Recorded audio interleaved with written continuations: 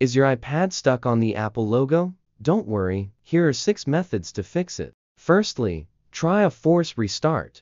Press and quickly release the volume up button, then the volume down button. Finally, press and hold the power button until the Apple logo disappears and reappears. If that doesn't work, connect your iPad to a computer with iTunes installed. Select your device, then click Restore to reinstall iOS without affecting your data.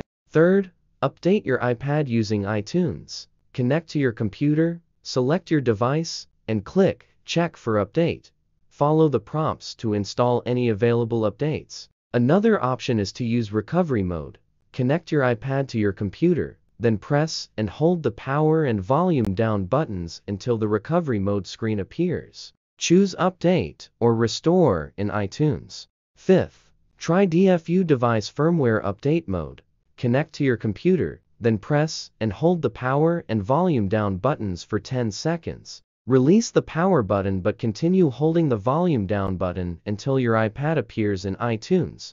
Choose Restore. If none of these methods work, contact Apple support or visit an Apple store for professional help. If you found this video helpful, then do not forget to like, subscribe and share the video.